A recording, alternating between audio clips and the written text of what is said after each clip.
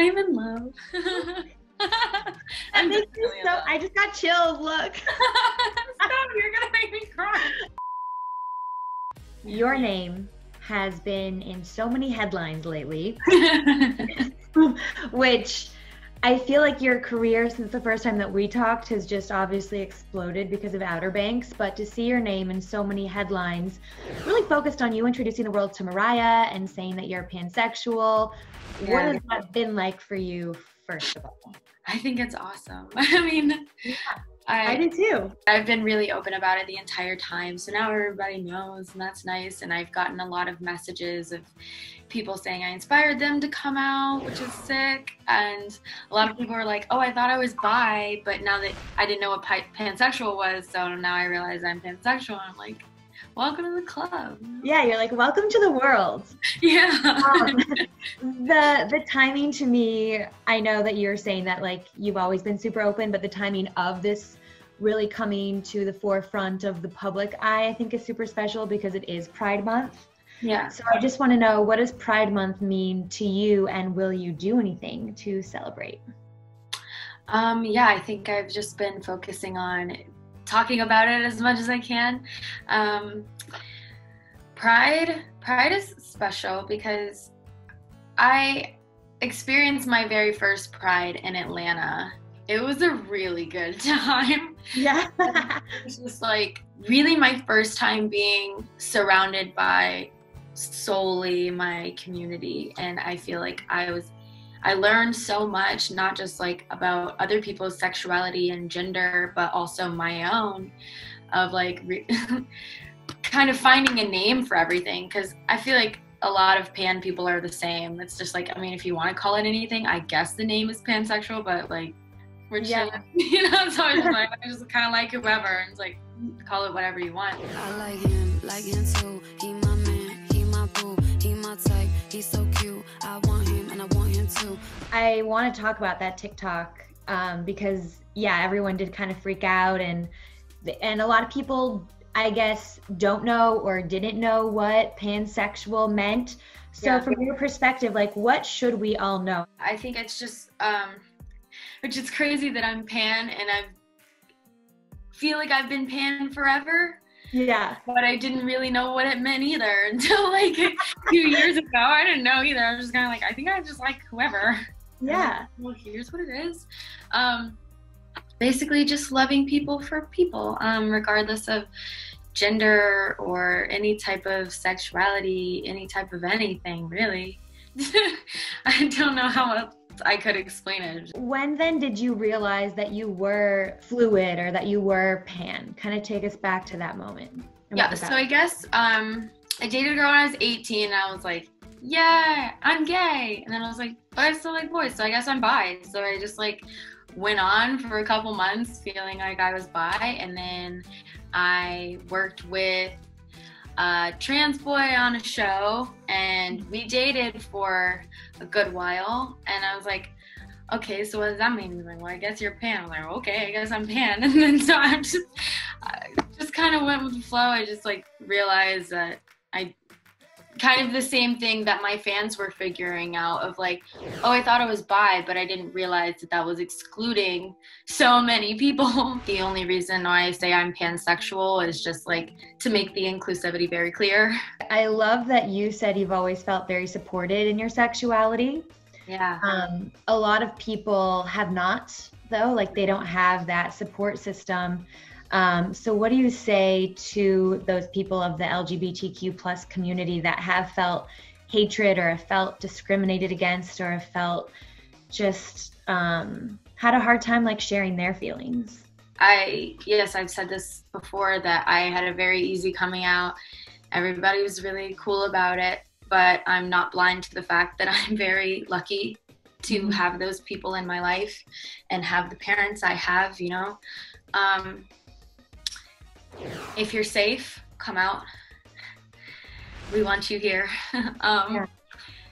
But like, you know your surroundings more than I would. I've said this multiple times, that if you don't feel safe to come out and you're worried, then maybe wait until you are safe and make sure. But people who are dealing with and are struggling with the backlash and the hatred towards it, you have a community that loves you. Social media is a great outlet. You will find people. You will, no matter what kind of person you are in the world, you will find your person, and you're always safe and welcome with me. Yeah. How did you tell your parents, and how old were you?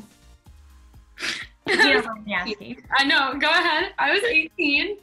I was scared to tell my mom. My mom's from Lower Alabama, listen, and she's cool. She's a very sweet person, but some part of me is still nervous. Sometimes you feel a little more unsafe than you actually are. Mm-hmm. And so I waited until me and my mom were already in a fight. I was like, oh my God. I was like, now is the perfect time. I was like, you don't even know anything about me. I'm being really melodramatic. I'm like playing out a scene. And my mom's like, what don't I know about you? And I was like, you don't even know. I've been dating a girl for a month. And she goes, in the thickest Southern accent there ever was, goes, fine, Madison, be gay. I just, like, and it was so hard not to start laughing. I was like, oh my God. It was honestly the funniest reaction I can think of. Just, fine, Madison, be gay. Like, I don't care. And then I told my dad, and he goes, I know. My mom told her, like, my sister told my whole family. It was just like, yeah. Okay, yeah. No, I wouldn't surprise anybody. I like it, I want it. I got it, yes, bitches! I do want to talk about Mariah, if that's okay with you. Of course. Oh my gosh, I'm waiting. I love how giddy you just got. That smile is amazing. Well, first of all, when did you guys meet, and how did you meet? We met, we've probably been talking and in communication for a month and a half. Okay, so was this after then the show came out?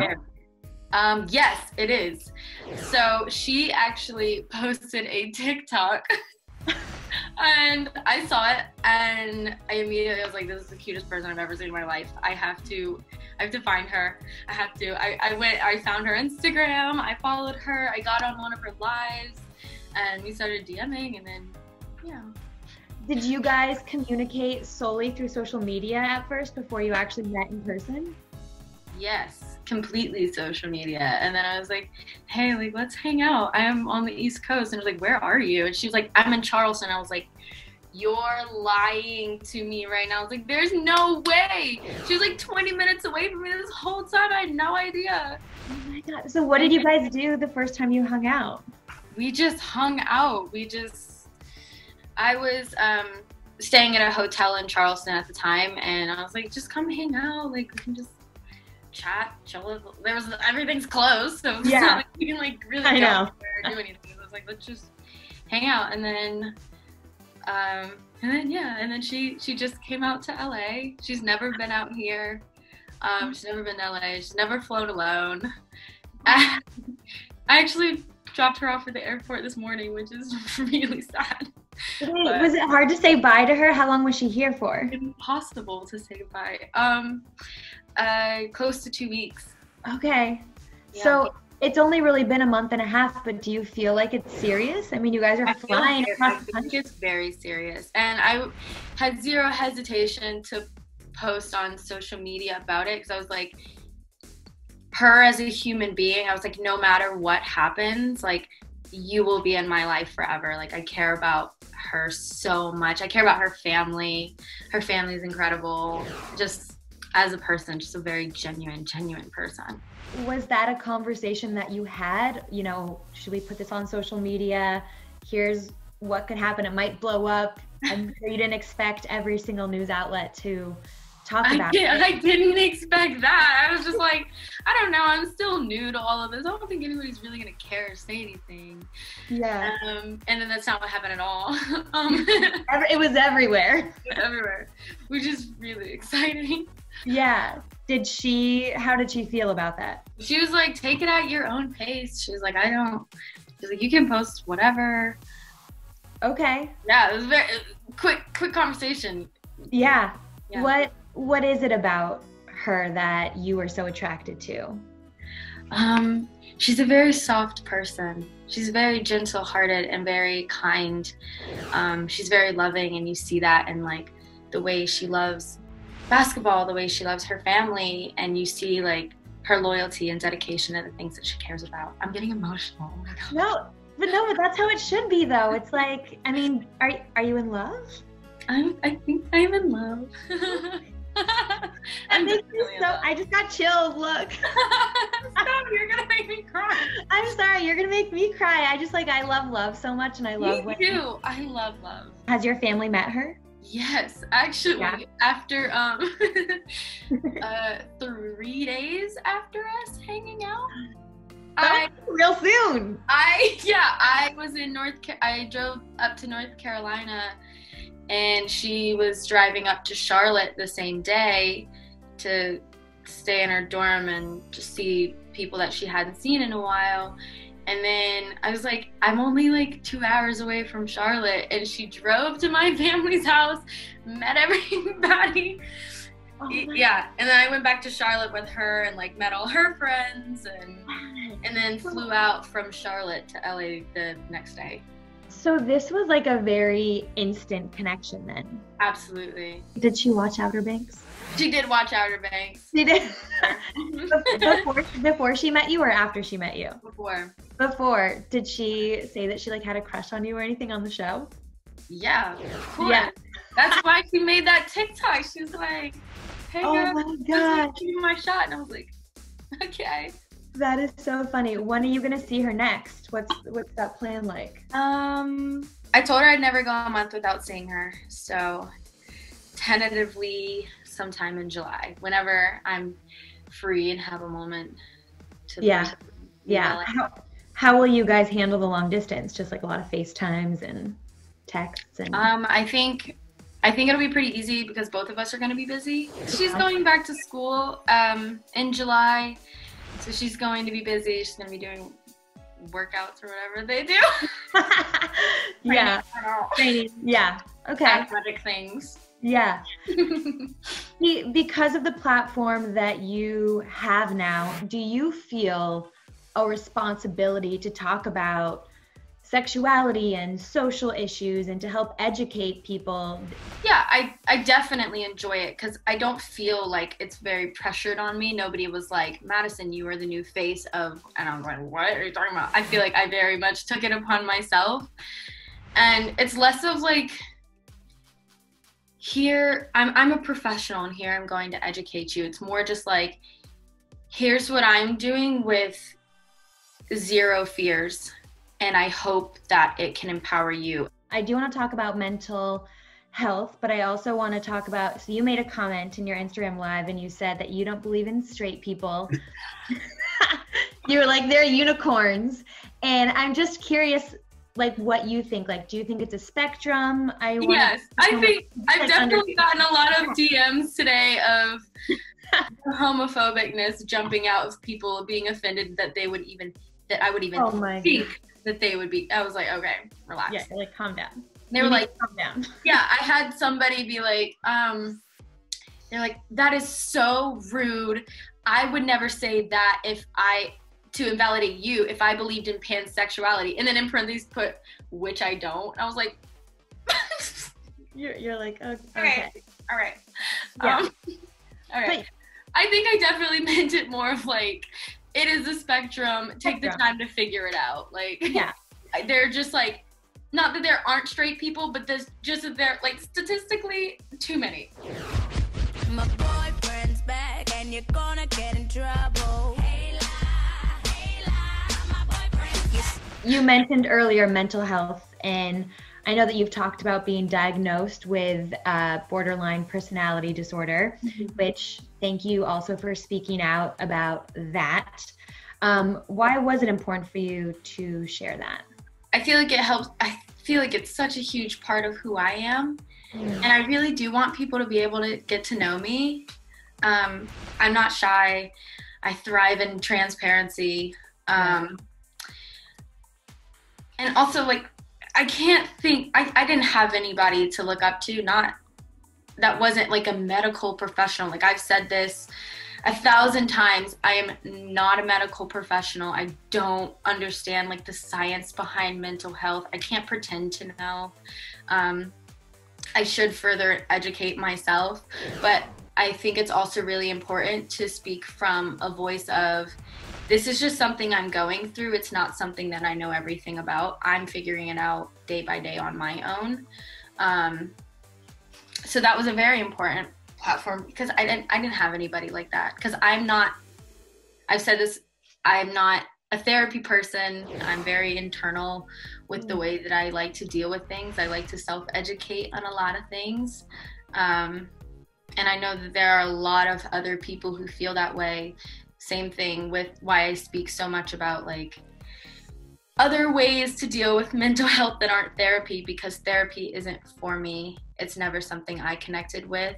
Probably I have like an authority figure problem, something like that. something about talking to a stranger about all my problems, and I was gonna say, like, did you have a bad experience in therapy ever? No, it was just, I didn't feel like I benefited from it. I feel like I got my diagnosis and that's what I needed. I needed a word to call it other than crazy. And I got that and figured it out, because then I started realizing my own triggers, because they're all different. Everyone's different. And I know my therapist was like, you could do group therapy so you know you're not alone. And I'm like, I trust that I'm not alone. I don't. It's just like everything about that gave me more anxiety. And I know a lot of other people feel that way of like, what do I do when I don't want to be on medication or don't want to go to therapy? Like, well, there are so many other things you could do within yourself to take care of yourself. When were you diagnosed with BPD? I was 17 or 18. Okay. What had been going on? It made me really sad when you said people like, they call it crazy, and it's like, it's not crazy. Yeah. It's literally not. And I think it's just frustrating that people call it that. Of course. Yeah. Definitely a word that's been pushed on really anybody struggling with really anything. Instead of other people admitting that they're human beings, it's somehow easier to call people crazy. I don't know. I don't get it. I think it was just picking up on the consistencies. It's noticing patterns, noticing certain triggers, not being able to calm yourself down. For me personally, there are a lot of pros and cons to my disorder. I'm discovering all of the pros, which I'm very thankful for. What are some of them? Some of the pros of having a personality disorder, one of the main things is that likes and dislikes change often. So my aesthetic changes often. My music taste changes often. So you know, I say, I'm like, oh, I don't like this. I'll like it later. It's just for right now. I go through a lot of different phases. So I feel like I have a very broad personality, which allows me to connect with a lot of people. Being sensitive was such a hard thing, because that's another one of the main components of this disorder, is having an exposed nerve to every emotion and every feeling. But I think the bright side of that is that it allows me to connect with so many more people. I'm able to put myself in other people's shoes very easily and deliver empathy with authenticity. How is it working? I mean, I just think of like on set, and I'm just curious how that. Yeah. I think acting has been a good outlet, because on days where it's really hard to be myself, it's really easy to be somebody else. Flipping that switch of like, once you call action, my problems will be waiting for me whenever he calls cut, you know? What are the best ways that you have found to cope? Well, there are different types of things that need different things. A lot of self-care, all of the self-care, you know. Like taking that time for yourself? Yeah, meditating. It's a huge one for me. A lot of people talk about, oh, Maddie and her crystals. I think a huge part of the reason I like crystals is because it's given me a better understanding for emotions. It's compartmentalizing what I'm feeling. And I think that's something I really benefited from it. Like, less about this is going to solve all my problems, and more about like, making me be mindful of what's going on. How do you and Mariah lean on each other and like support each other with what each of you guys are going through? I don't know much about her, but at least. Yeah, both of us are very good listeners. Just communication. Both of us are good at communicating things, and we haven't really had many issues. I mean, like, if she needs anything, like, I'm here, and we're both able to know when to vocalize what we're feeling and also when to prioritize the other person. Like, we've found that balance very naturally.